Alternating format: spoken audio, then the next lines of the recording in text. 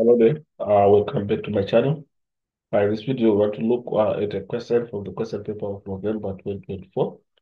So we are going to look at a question on company and close cooperation concepts. So we're going to look at question 2 on that question paper.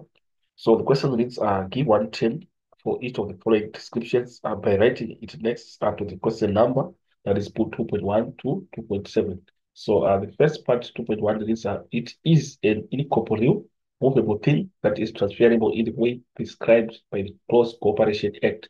So basically, we know that when we're talking about incorporeal, uh, we are talking about something that does not have a physical existence. So to see that the correct answer that we have concerning 2.1 is members' interest.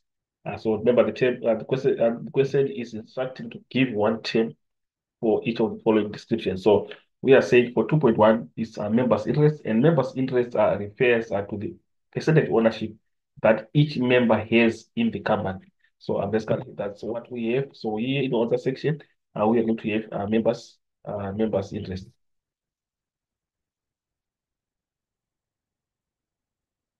So basically, this is what we have in terms of acquiring the use of an asset through a rental agreement. And we know that this is leasing. This is a leasing. And basically, a lease is a contractual arrangement calling for the user to pay the owner of the for the use of an asset. So when we have the user getting into an agreement to pay the owner of an asset for the use of that asset. We call it a lease. So basically, the process is called leasing. So also we can also try to see that when we are talking about the lease again, on its own, it's a legal document outlining the terms under which one party agrees to rent property from another party. So that's what we have. So we have got leasing on 2.2.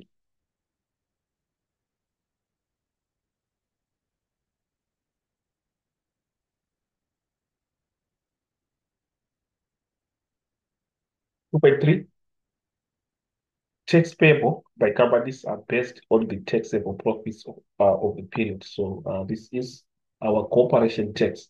So corporation tax is tax on the profits of a corporation that generate revenue. Usually, this is through the revenue collection procedures done by the government.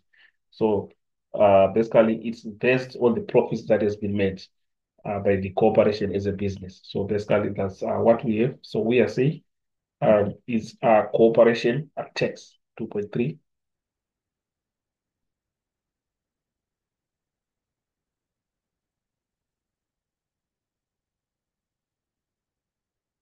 Then moving on to our 2.4, the vendor will be liable to pay out the tax on actual cash received and will only be allowed to deduct input tax on the cash purchases applicable to a tax period. So we also try to see which is the most appropriate. And this is the payment basis. So 2.4, we have a payment basis.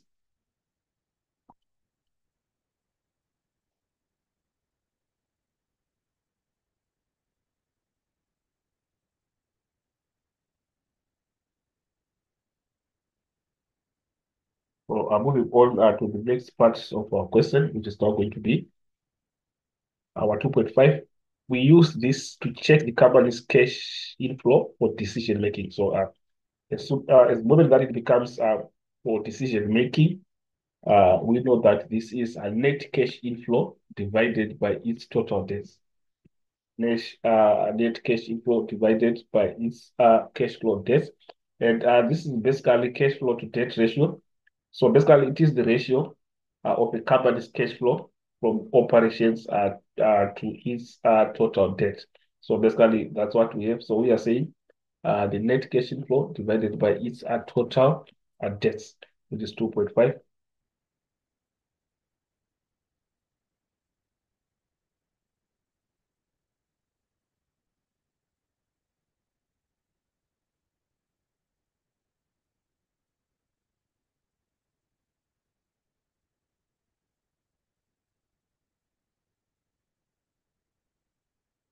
So this is what we have. Moving on to our next question, which is now 2.6. 2.6 reads, a business means that the value of the business as a going concern is greater than the value of its separate tangible assets. So the value of the business compared to the value of separate tangible assets. So the value of separate tangible assets, we are saying we make the valuation basing on a specific tangible asset, then we combine the total value, and then we compare to the value that is perceived to the business. So basically, that's at the comparison that is there when the value of the business that is perceived is greater now than the value of separate tangible assets. That's when we have goodwill.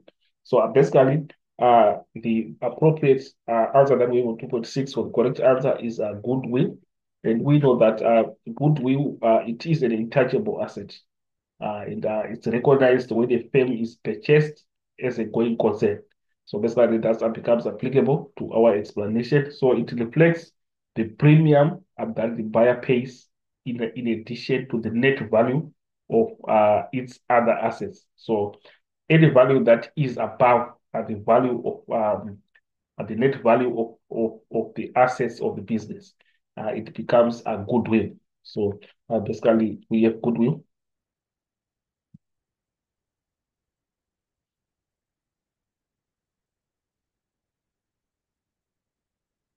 Moving on to 2.7, what the dividend provision is calculated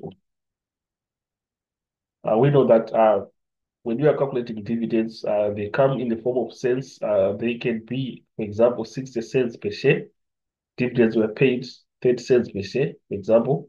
So the number of issued shares, the number of issued shares is the correct response. Because remember, we say the provision that is given in terms of number of cents, we multiply it by the number of shares that is has already been issued to that date. So basically, that becomes the dividend. So basically, we are saying issued share capital is the response of 2.7.